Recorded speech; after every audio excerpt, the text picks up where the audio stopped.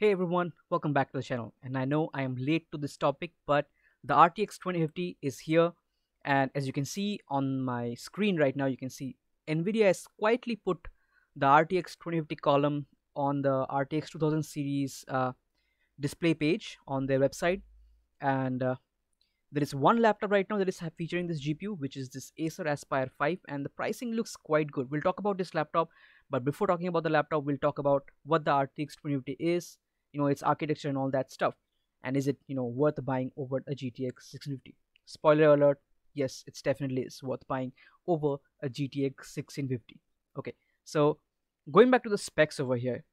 So if you look at the specs carefully, you can see that the RTX 2050 is actually having more CUDA cores than the RTX 2060. You can see RTX 2060 had 1920 CUDA cores, whereas the RTX 2050 has 2048 CUDA cores. The reality is the RTX 2050 is basically a cut down RTX 3050. So the RTX 2050 is not actually an RTX 2000 series GPU. It's actually an RTX 3000 series GPU. It features the Ampere architecture based on Samsung's 8nm processing node, and it's just RTX 2000 series for the namesake. So if you go and check out, video cards spec sheet over here, you can see that the RTX 2050 is actually based on the same GA107 die that is present in the MX5710 as well as the RTX 3050. The only difference between the RTX 3050 and the RTX 2050 is basically the memory configuration. You can see the RTX 2050 has only 64-bit memory bus. That's actually quite low, honestly. That's actually similar to, I think, an RX 6500M or RX 6500 XT. It's similar to that. So that is the main drawback of this RTX GPU. Obviously, they had to do something to differentiate between the RTX 3050 and the 2050. So you can see the maximum boost clock is slightly lower, and the memory configuration is 4GB GDDR6, but at 64-bit. The overall TGP is quite low. It's almost half the standard RTX 3050. Then the standard 3050 is available at around 75 watt most of the time. Some laptops have full 85 watts. So the top end RTX 2050 is only 45 watts. So coupled with the the lower TGP, which results in lower clock speed, and the memory bus configuration, this is where Nvidia has sort of gimped the RTX 2050 so that it creates a separation between 3050 and 2050, and as a result the 2050 is coming at a lower price. So overall this affects the raw restoration performance, which is lower than the 3050. The raw performance of the 2050 is about 23% faster than a 1650. Now we don't have the exact results of an RTX 2050's raw restoration performance. I mean, I don't have a laptop review unit to test it out, but you can see on Notebook Check's website, the 2050 is about 20% slower than 3050. So it's 20% faster, 23% faster than a 1650, and about 20% slower than 3050. So depending on the price, in the coming sales, if the 3050 laptops, come at a price around, let's say, 65,000 rupees or lower, and the 2050 laptops stay at the same price, then I would say a 3050 is a better choice. It's clearly the better choice. However, if you're stuck between a 1650 and a 2050 choice, I would say the 2050 is a better choice. However, as I said, 2050 is available in just one laptop, so this laptop needs to be good. Otherwise, what's the use of the GPU? Luckily, this laptop is also quite good. We'll talk about it just in a while. But I just want to reiterate, why would you want to purchase this RTX GPU over a GTX GPU? Obviously, there is the factor that this RTX 2050 is decently, it's a decent jump over the 1650. Is about a 23% jump in terms of raw gaming performance. That is, a raw GPU horsepower is better than a 1650 is about 23%.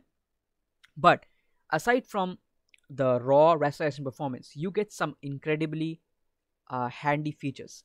The first one is obviously DLSS. Yes, so the RTX 2050 is the cheapest GPU that will give you access to deep learning super sampling.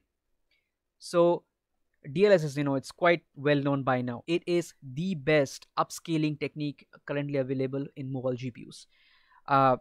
It works really well when it comes to upscaling lower resolution content to higher resolution.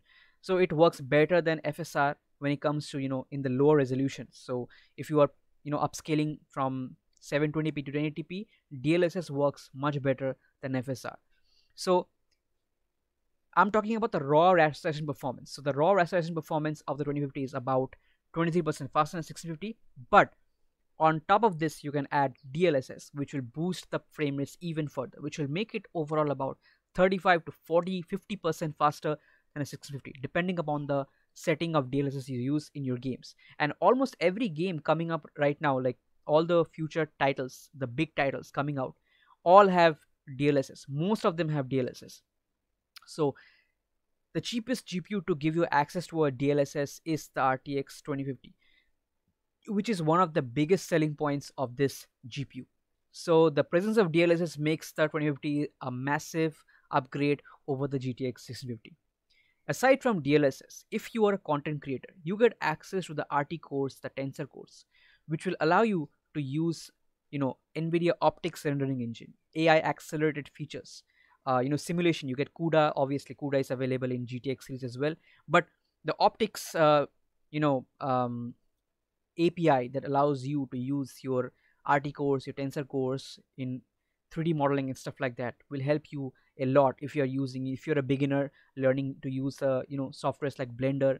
It will really help you in terms of the overall performance, the fluidity and all. It's a big improvement over the GTX series. If you are a budding machine learning enthusiast, you're learning to train models and all that, again, Nvidia's RTX platform, you can take help of the tensor cores, and this will again boost machine learning performance by a lot. I mean, the GTX series doesn't have these features. It doesn't have RT cores or tensor cores. So it's basically, it cannot compete in this department. Also, if you are a content creator, if you are a video editor and all that, again, the new RTX encoders inside the RTX 2000 series or the 3000 series is much better than the Nvidia encoders inside the GTX series. The GTX 1650 actually has the older GTX 10 series encoders. The GTX 1650 even doesn't have the GTX 16 series encoders. It actually has the old GTX 10 series encoder. It doesn't have the Turing encoders in the GTX 1650 series. So that is again a massive jump if you are going to do light video editing. Not light, I would say you can do pretty good amount of video editing with the RTX 2050. So again, that's another big advantage with the RTX 2050. And also at the end, I would like to add Nvidia Broadcast, which is available with RTX 2000 or RTX 2000 series GPUs. Basically, if you are a budding let's say streamer, you want to stream your games, you want to record gameplay, then the Nvidia encoder coupled with all the RTX features will provide you with awesome ecosystem of streaming applications. For example, you have got Nvidia Broadcast, which includes RTX voice. I am recording video in this crowded, in this noisy environment, and it is very difficult for me to sort of clean out the noise. It's difficult for me to denoise the audio, but RTX voice is so good. You just go to YouTube and search for the demos available. RTX voice utilizes the tensor cores to do some amazing AI background denoising of your voice. It sounds natural at the same time and doesn't it cleans out the noise so well. It filters out the background noise so well, and at the same time your voice still remains quite full and doesn't become robotic. It's an amazing feature, RTX voice.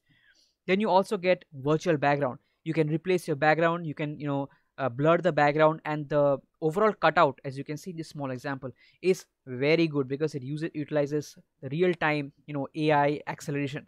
So again, it has got auto framing. Then you can also denoise your video. So I mean, this RTX cards have the ability to use Nvidia Broadcast due to the tensor cores, and it's an amazing ecosystem for those who want to stream your videos. You want a all-in-one streaming setup. All right, enough about the RTX 2050. Let's take a look at the actual laptop that is coming with this GPU. So first of all, the price is really good. The reason is it features a Core i5-1240P, which features 4 performance cores and 6 efficiency cores. And overall, the performance of the i5-1240P is extremely close to the i7-1260P, which also features 4 performance cores and 6 efficiency cores. It's just that the i7-1260P boosts higher and has more L3 cache. I think it has got 18 megabytes of L3 cache, whereas the 1240p has 12 megabytes of L3 cache.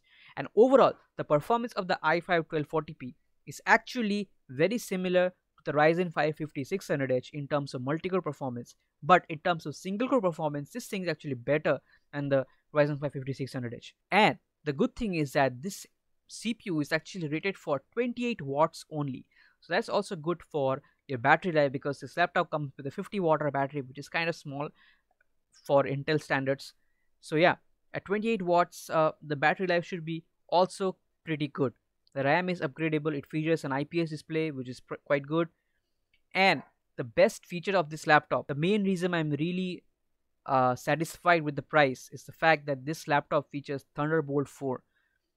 Thunderbolt 4, guys, at 63,000 rupees. That is amazing. It already features an RTX 2050 GPU, but because of the presence of a pretty good CPU, which has quite good single core performance, and the fact that it features Thunderbolt 4 means that in the future you can use an external GPU with this laptop.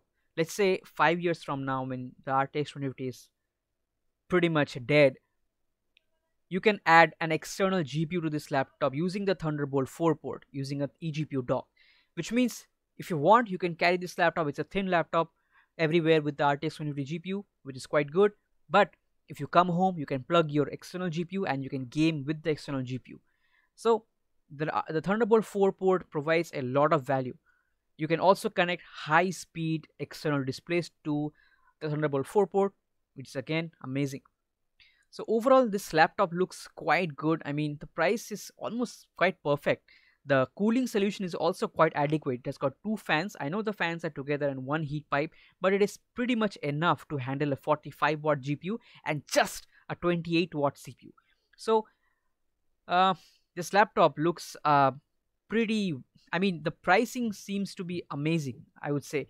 I'm pretty sure in the sales it may go down, let's say 1,000 rupees or 2,000 rupees, and at 61,000 rupees it will be a pretty good choice for a entry-level gaming laptop and completely eradicate the need for a GTX 650. I think this RTX 2050 will finally absolutely kill the GTX 650 once and forever. So yeah, that's all for this video, guys. Thank you so much for watching. I'm sorry I don't have the laptop to test. I mean, I'm still not at a position when laptop manufacturers will be sending me laptops for testing. So unfortunately, there is still some time to go before I can get review units. But yeah, I'm trying to give you as much information as possible from my experience. I have been using computers and laptops for a really long time, and I do know my stuff. So yeah, that's all for this video, guys. Thank you so much for watching. Like, share, and subscribe. If you're new to the channel, then definitely subscribe and turn on notifications. And yeah, I'll catch you in the next one, guys. Peace.